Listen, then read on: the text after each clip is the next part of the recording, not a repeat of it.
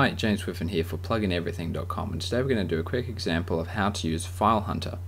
So I've got an offline file here, and actually that file is sitting in Dropbox Assets, Stock Footage Images, Background Textures, but I'm just going to pretend I don't know where it is. If I select it, and you can select multiple textures, or multiple offline files rather, and hit Find in File Hunter, it's going to bring you to the place where it was last found, where the file was before it was offline. But I'm going to pretend I have absolutely no idea. I'm just going to search my entire Dropbox for it, and then we find it. If you can't find it, you can increase the search depth. So currently it's set to 5, so that means it's going to go in 1, 2, 3, 4, 5, and it can find it.